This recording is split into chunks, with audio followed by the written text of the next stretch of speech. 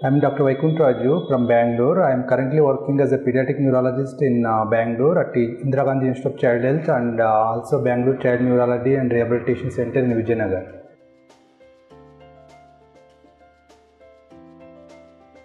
So development is usually a very complex subject in children. Usually we will consider in 4 domains. First domain is a gross motor development. Gross motor means like sitting, walking and running. So in these children it comes in stages.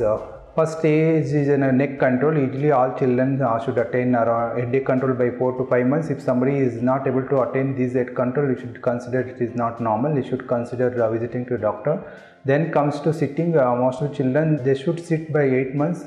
And standing by 1 year they should be able to stand, and 1.5 years they are able to run and also climb stairs. So according to these age group, if somebody is not attaining these milestones, they should consult doctor.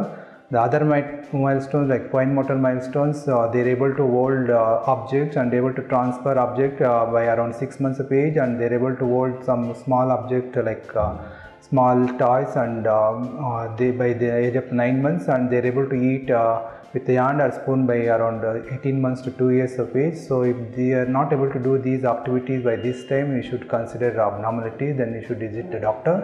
Regarding the cognitive and social milestones, by 3 months child should smile back to the parents, smile, and also they should recognize the child.